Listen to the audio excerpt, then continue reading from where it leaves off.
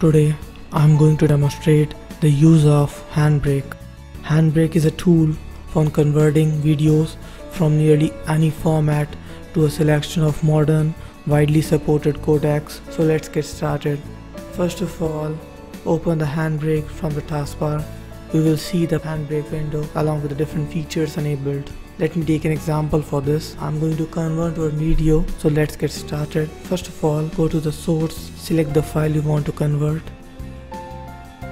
You can see the source successfully added, having different options displayed like chapters or the angle or the title or the duration. You can also give the destination path, like I'm giving demo for now and selecting the desktop for the same. Now the path is added. You can also set the output settings like the container option. We have two options here, either it's MP4 or MKV. In MP4 we have two checkboxes like Web Optimize and iPod 5G support, and if you select the MKV, these two options disabled. So let me go with MP4 first. I'm selecting the Web Optimize option. Now moving to the next, we have different options like picture, filters, video, audio, subtitles and chapters. I'm going to the video, selecting the codec I want to use. I'm using this for default. You can select the frames. Let me take 5 for now. You can select the different checkbox option like constant frame rate or peak frame rate. I can also optimize video by changing the option displayed. So let me make the video with these settings.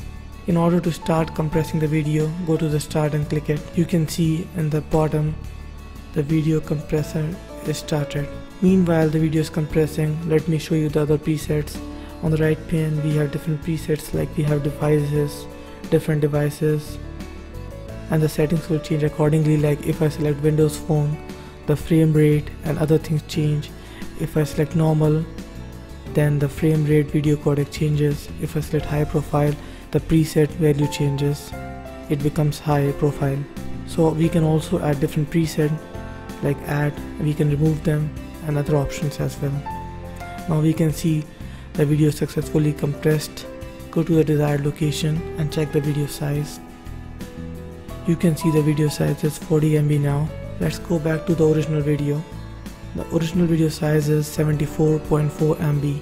So that's how HandBrake works, and we can also make changes as per the requirements. Thank you for watching video and hope you enjoyed the video.